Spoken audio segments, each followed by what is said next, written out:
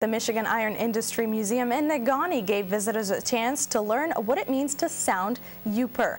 It was part of the Tuesday lecture series at the museum. Today's speaker was Dr. Catherine Remlinger, a professor from Grand Valley State who has focused her studies on the Yooper dialect. She says that a number of things have influenced what she calls UP English. I think people can take away a couple things. One, that there's no uniform way of speaking in the Upper Peninsula. There's a lot of variation. The other thing is this idea of Yooper and sounding Yooper are both relatively new. The term just emerged in the late 70s, early 80s.